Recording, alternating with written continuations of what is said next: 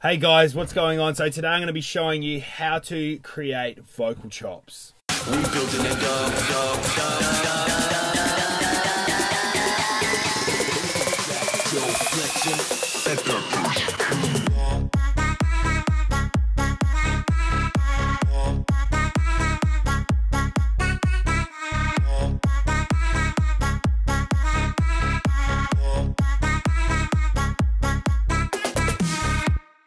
Okay, so this is one that I've been asked for a long time to do, and it is, I'm going to be using the jet fuel session here to run through with you guys, and it's how I do my vocal chops.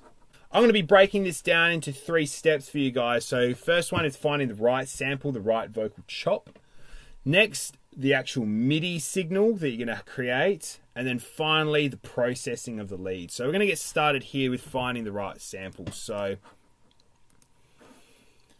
this here is the sample that I used for this track.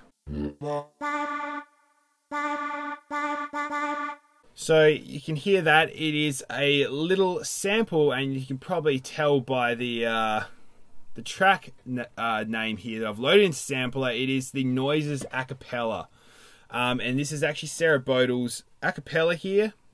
Out of my track Noises, which I had made just before, and I actually used this last little bit where she says vibe for the chop, so you'll be able to hear that. One little tip that I found really helpful when it comes to selecting a good vocal chop and a good sample is, number one, it needs to be really clean and have a good tone to it. Stuff which has maybe got stuff that isn't vowels. If you know what a vowel is, it's like A, E, I, O, U. Stuff like this tends to work really well. And also the words at the end of a phrase. I'm not quite sure why, but they seem to work for me a lot of the time, which is this one here in particular is the end. It's the last word. So maybe this is something that's worked for me. It might work for you when looking for a good chop. Okay, so next we're going to be getting into the actual MIDI of the track. But before we do that, we're just going to go through the sampler here, and we've got a little setting here that I actually adjusted, and this is to give the portamento slide that you hear in the track. So you can hear when the next note is triggered, it actually has a slide up to the tone rather than being, which is if the notes are played separately. You can hear how it slides, and that's how it gets that little effect that you hear on the drops. So portamento and just adjusting the time. It's quite a long time, so it has quite a slow thing. So next up is creating a good MIDI. This here was just something that I came up with. The first note here being a whole octave beneath. And then just working, it's a pretty simple little melody, really. Nothing too crazy, not a lot of different notes, but just plays around to give it a little bit of interest. It's not sort of just hammering that sort of one tone. It gives it a little bit of bop and vibe. So I'll give you a demonstration of how that ended up coming together.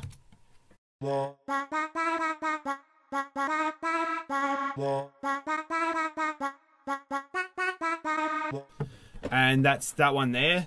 It was something that I came up with, and it's simple and it does the job.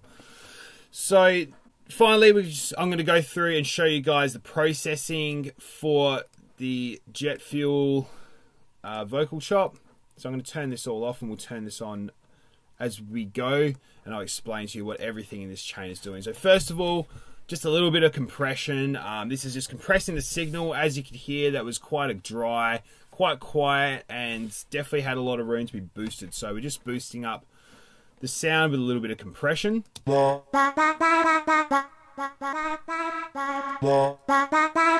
Just pushing it up a little bit. Next, some sidechain compression, which is being sidechained off of this crispy clapsy up the top here. What is also, we've got an EQ sidechain, which is sidechaining everything over 800 hertz. So we're leaving the bass in there, which is good. We're going to come to later, and that's actually something I completely forgot that I did, and it actually gives the sound quite a unique effect, which you're going to hear once we turn on the CLA vocals. So.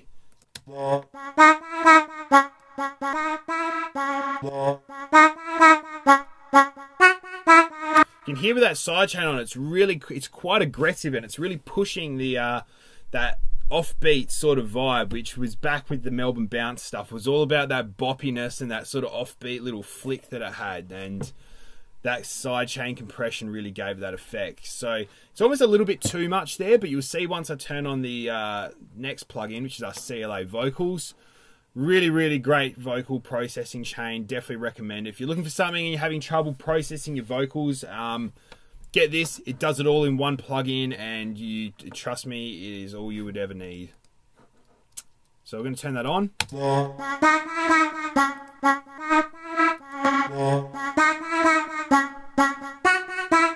So clearly you can hear the difference that it makes. It's boosting things up. I believe that I've just gone through and we've got the old Rockman Dry preset there with just a little bit of tweaking. I think I pulled the reverb and delay down just a touch, but it could just be the preset. There's nothing wrong with just using the preset. That's what it's there for. If it sounds good, it sounds good, right?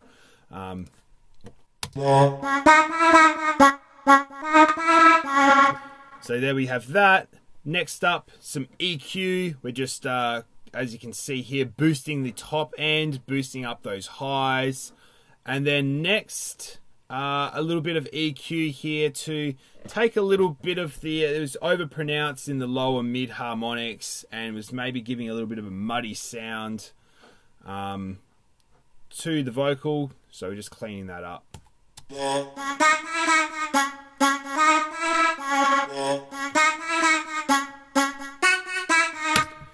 It's getting pretty close now, and then finally we just got a little bit of compression at the end, and a little bit of utility to boost it up.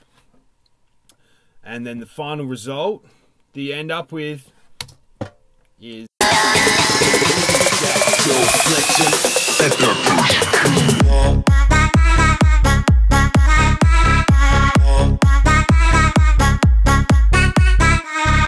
okay, thanks guys. So that's how I do my vocal chops, and I'll see you guys in the next tutorial.